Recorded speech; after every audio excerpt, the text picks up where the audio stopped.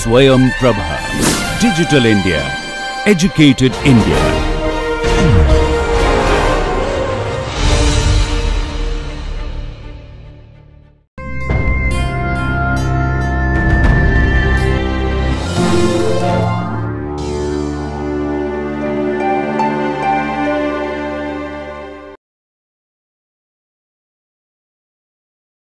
So, good afternoon everyone. So, in this lecture I am going to continue my discussion on the solution to the optimal control systems. So, in today's lecture we will continue our solution methodology for optimal control problems, or let me call this as optimal control theory. So, this is the discussion that we are continuing since the last lecture. So, recall we were trying to note down the steps of the solution methodology for solving problems in optimal control theory via calculus of variation. So, recall my step 1. So, this was steps for solving optimal control problems.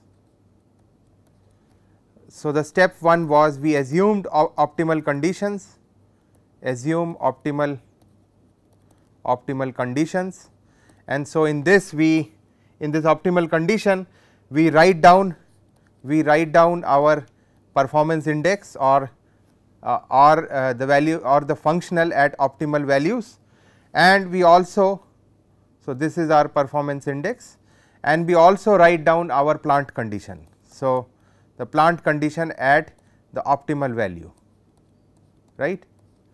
So, our plant condition. Okay. So, then the steps 2, the step 2 was we took our variations of the variables here are the state and the control variables.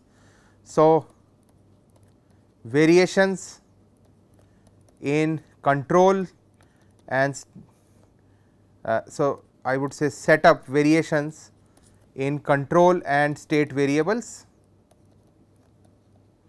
So, essentially wherever in our functional as well as the plant condition, wherever we have the state variables, we replace it by the state variable plus the perturbation, right, and then wherever we have control variable we replace it by the perturbed value of the control variable, right.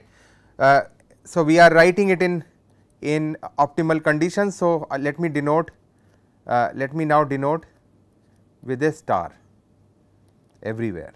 Okay. So, we are perturbing at the optimal conditions. Okay. So, the star is at the original value. Okay. So, the step 3 was we write down our Jacobian for the optimal the functional for the optimal condition as well as the functional at the perturbed value. So, and further we introduce the constraint via the Lagrange multiplier. So, we introduce Lagrange multiplier lambda of t. So, that introduces this multiplier introduces the plant condition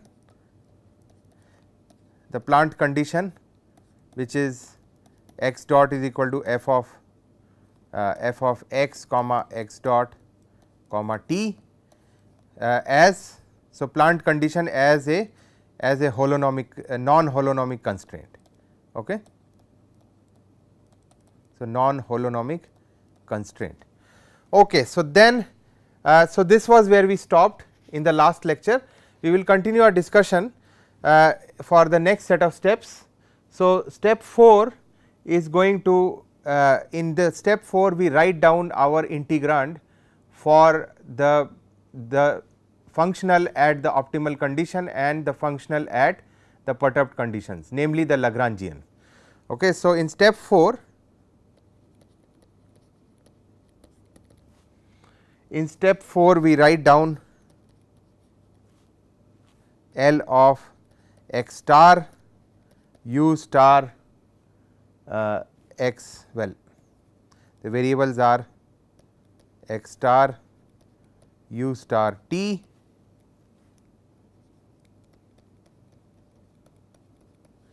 and we also write down, so this is at optimal. So, we write down the value of this Lagrangian at optimal conditions as well as at the perturbed condition, right. So, L becomes in our setup L is V.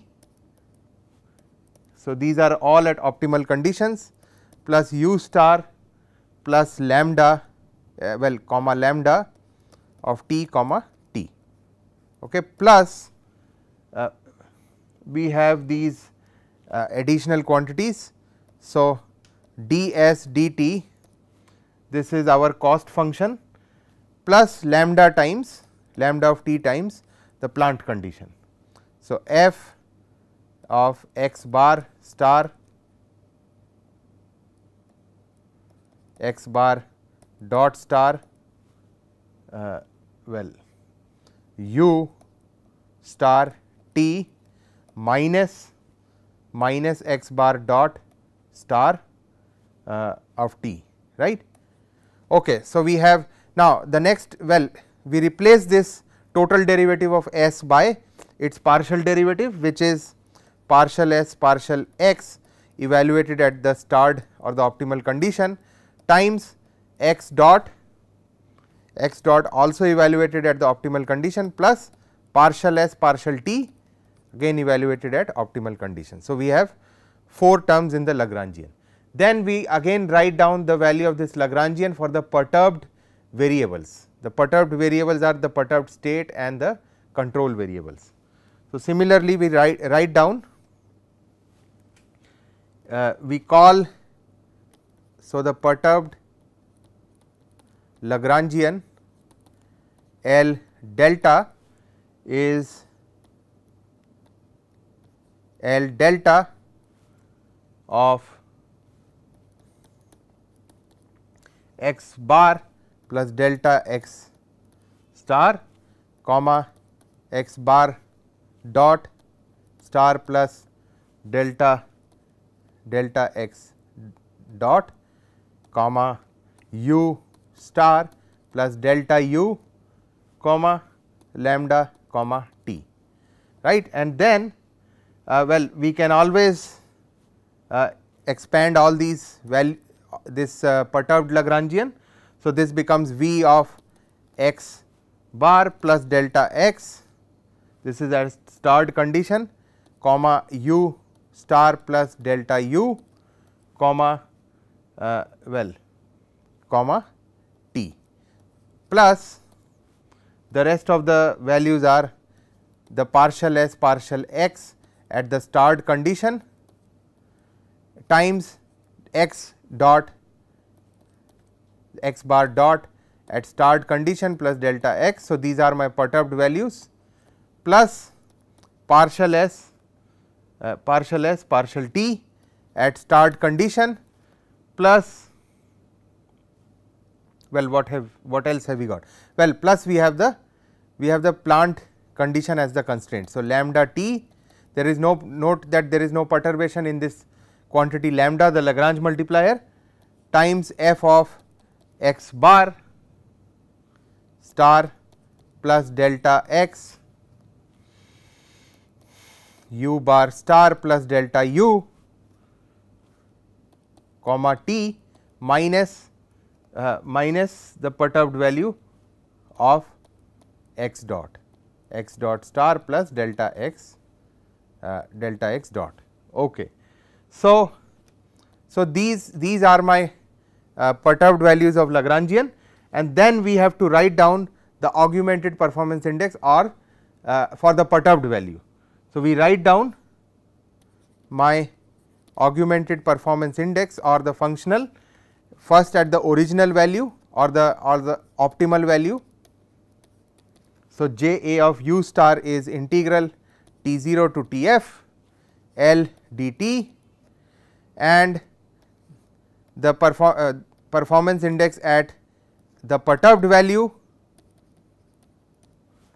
will be, well, let me call this perturbed value as any other value other than the optimal value. So, the perturbed value comes out to be integral T 0 to T f plus delta T f. Notice that there is a perturbation in the integral as well, because the integral limits, because we are allowed to vary our integration limits, the upper limit, right. So, this becomes L delta dt, and then this integral can be broken down into two integrals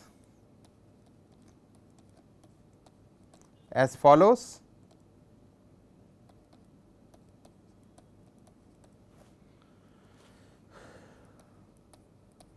And what we have is that so now notice that this particular the second integral, the range of integration is very small, namely delta T f. So, we assume that so in this small interval of integration in the second, let us say in this integral star, or let me call this as A, I can write down this Lagrangian, the perturbed value of the Lagrangian at its optimal value. So, what I have is the second integral becomes integral from T f to T f plus delta T f L delta dt, and this is L delta T f dt. This is also equal to, so now we use our Taylor series approximation and expand our perturbed value of the Lagrangian at its optimal value up to first order.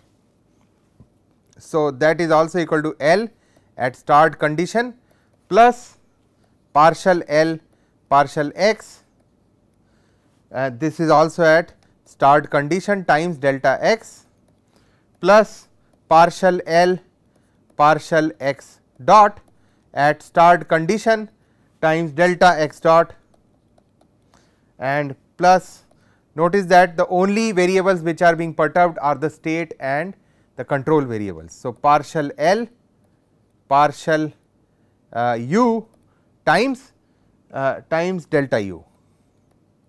Okay.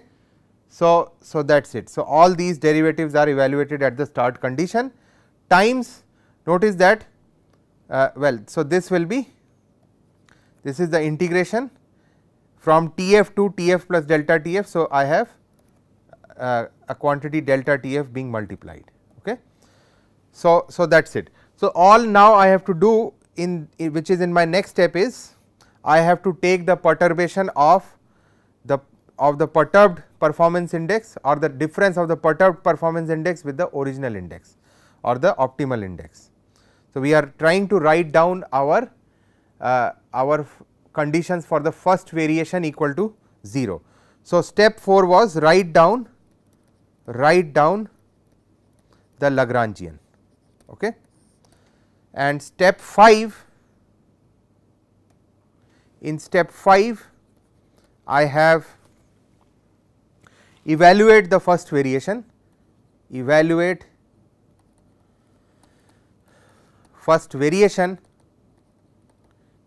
the first variation using Taylor series, right, and retain, we are going to retain order delta terms or the first order terms. So, my first variation delta of j is equal to j a at u minus the augmented index j a at delta u, right, well, j a at u star.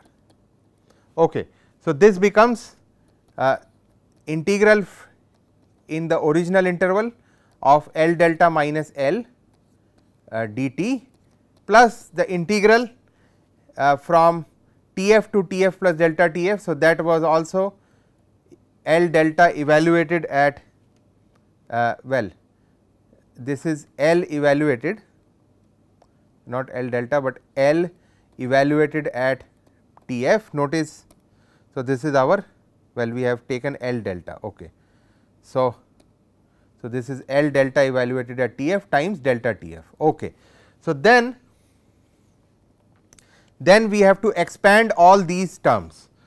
So, notice that the first integral we expand and see that the following terms arise. So, this is integral from T 0 to T f partial L partial x at the start condition delta x plus partial L partial x dot at start condition delta x dot plus partial L partial u times delta u, and this is also at the start condition, and this is all.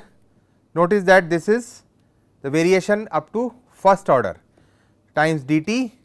So, we have taken the variation with respect to all the variables which are being perturbed, namely the state and the control variables, plus the term which is sitting outside the integral L delta at T f delta T f.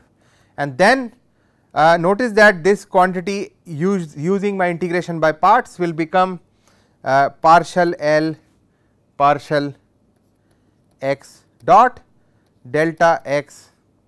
So, this is at start condition delta x, and then minus. So, this is from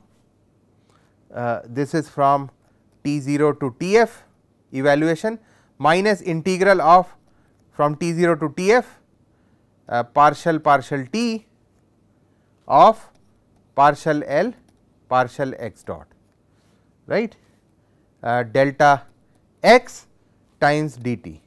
Okay. Okay. So, then which means the next set of things that we do is we retain these integral terms all inside the integral and then see what happens. So, we are going to now write down the integral terms which are the underlying terms, this one and this one, and I see that this is also T 0 to T f partial L partial x minus d dt of partial L partial x dot at start condition. Then we have delta x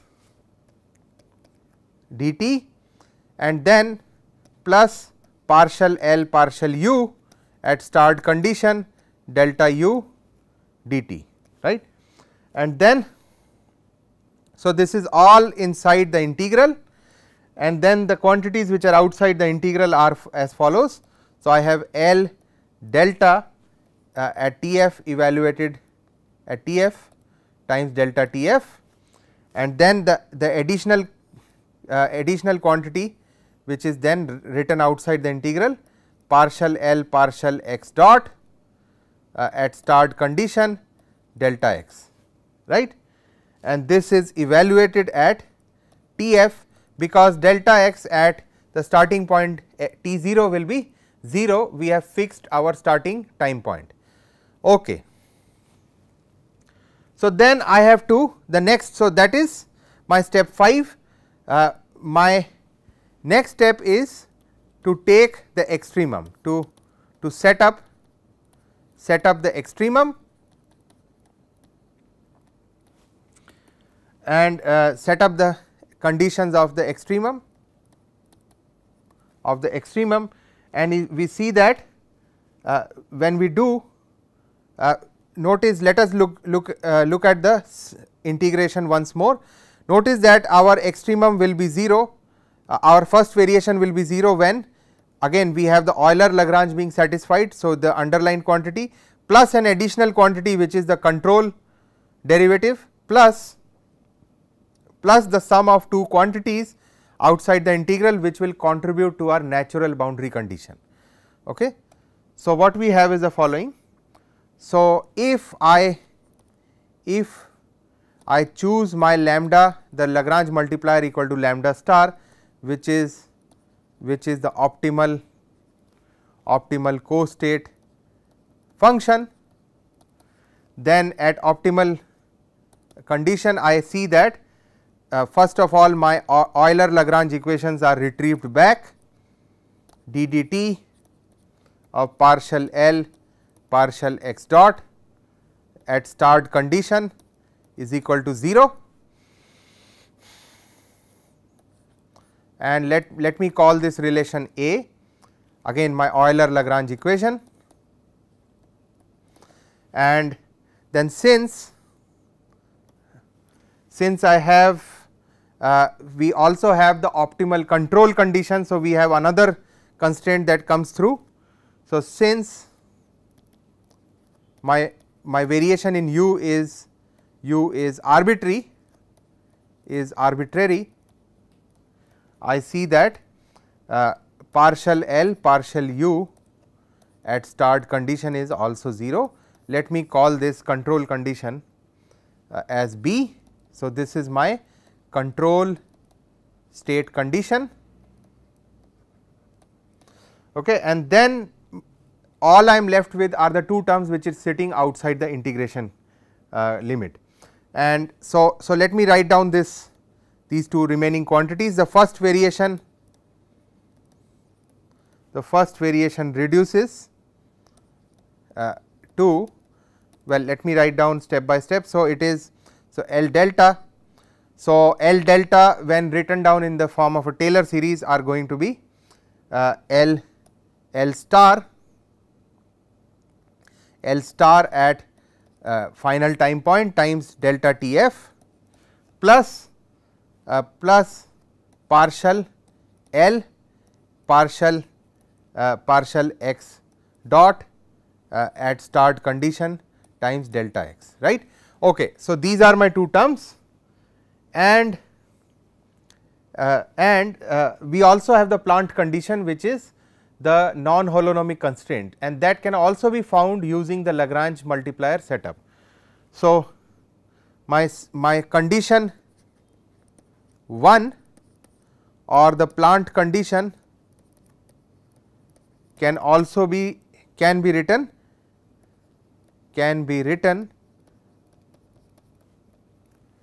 using Lagrangian,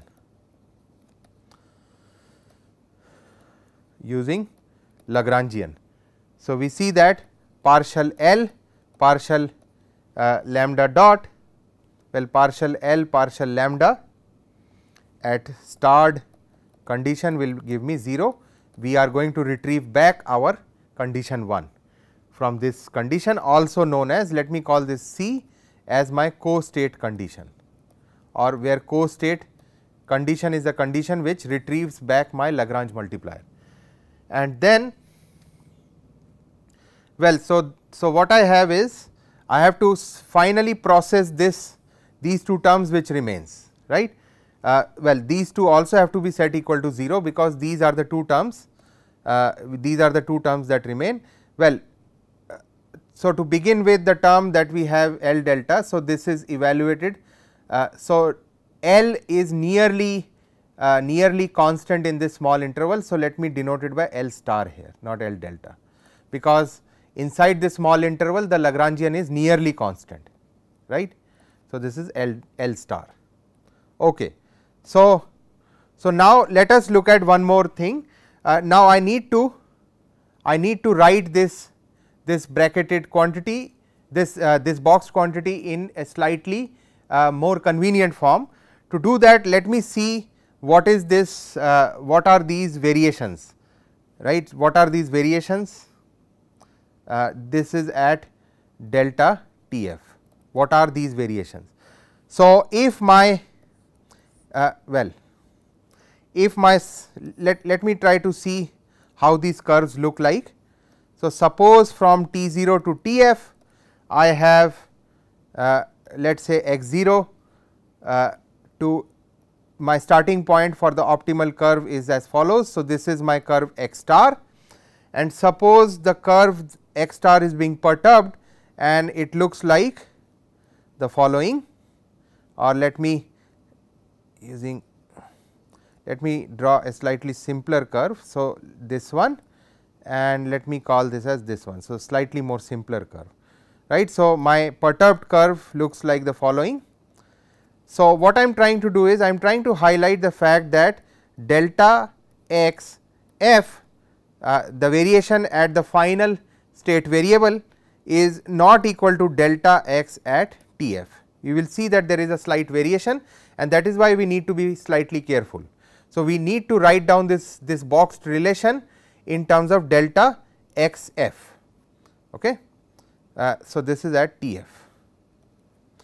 Okay. So, what we have is the following. We see that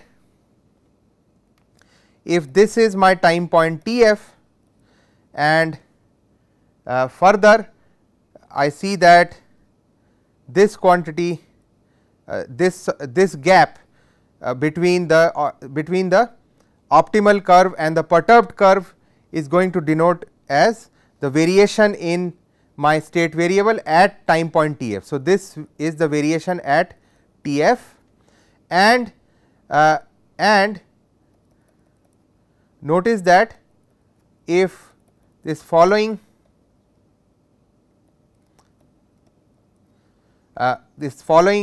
new time is T f plus delta T f, right. So, my variation delta x f is the perturbation from the optimal curve to the perturbed curve, right. So, there is a slight difference between the two quantities. In particular, we will see that